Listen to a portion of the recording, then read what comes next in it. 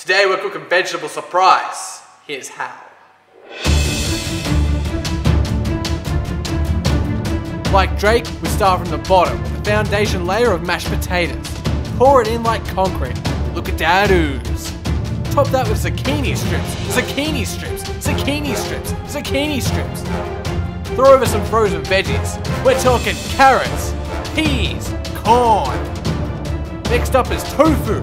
We're doing it straight up with no flavoring because we're f***ing hardcore.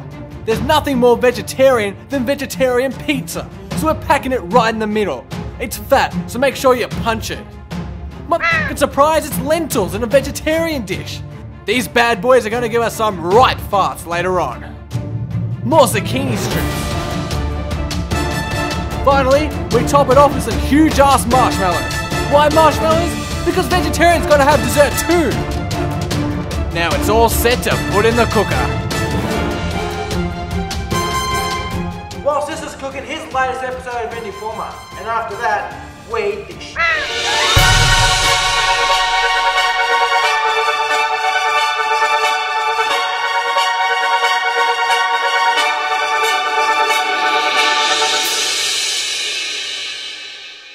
We begin with a free prototype for the upcoming clouds below.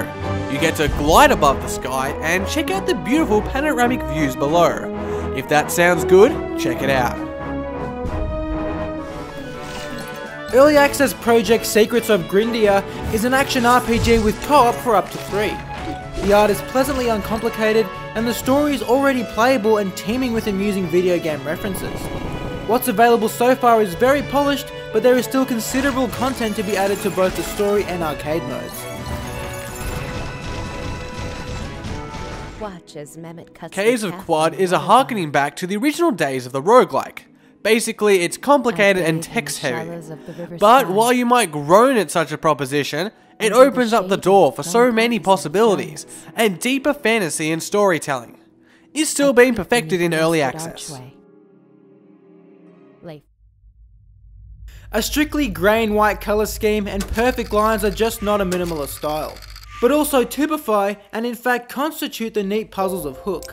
The mechanics, mostly composed of switches and paths, are simple to follow and the puzzles satisfying to complete over the 50 levels.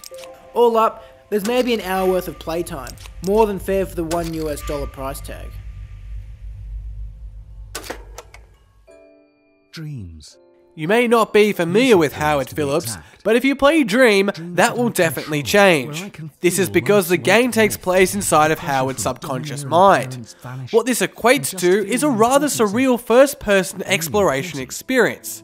It just graduated from early access, but rather prematurely as it is still quite bugged. Choose the path I take.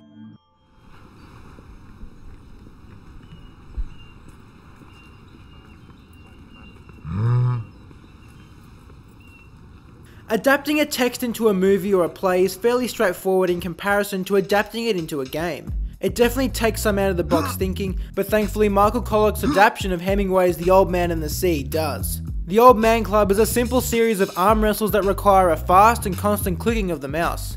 This may result in a bit of sweat, rage and broken mouses, but if you get through it you may just prove your supreme masculinity.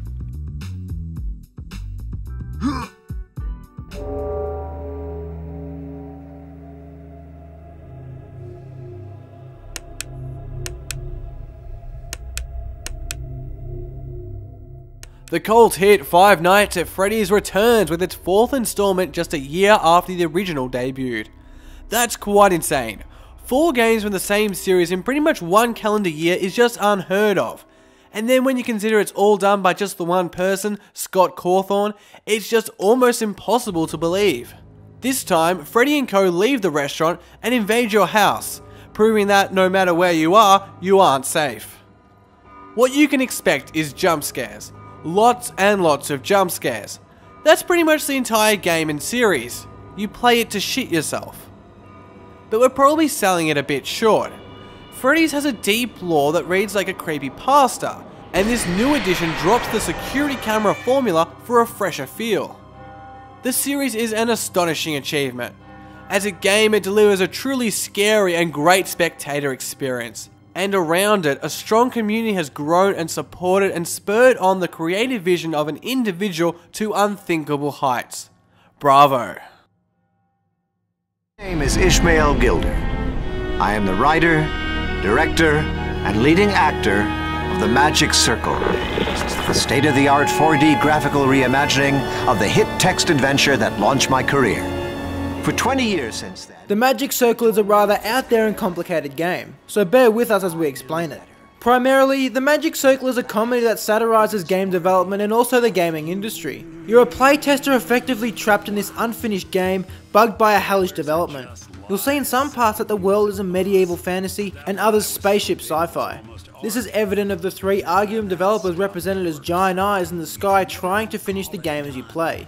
Their dialogue is what makes up the humour, and although there are some perceptive comments about game development, the comedy of it all is a little hit and miss. Perhaps surprisingly, the glue that holds the game is the hacking puzzle mechanics. Much like last year's Hack and Slash by Double Fine, you solve problems by reprogramming the game, except the execution in the Magic Circle is smoother. It sounds like a cult and is truly a different gaming experience, so if you eat your chicken with a spoon, try out the Magic Circle.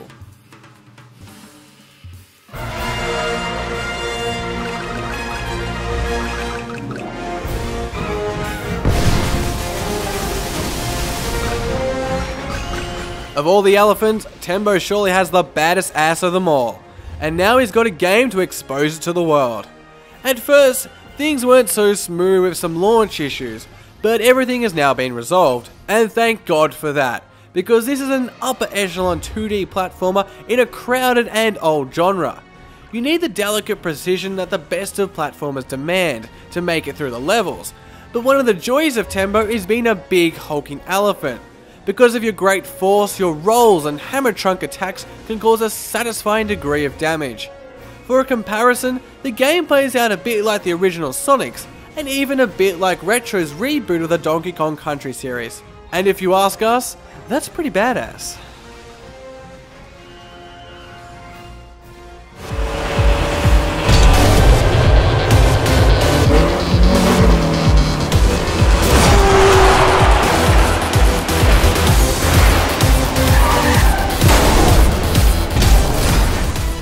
At the top spot this July is Rocket League.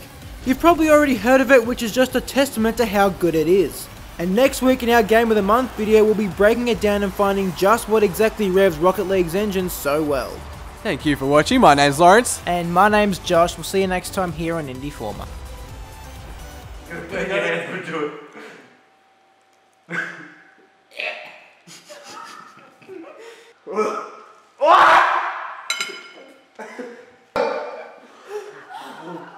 Where'd the mashed potato go?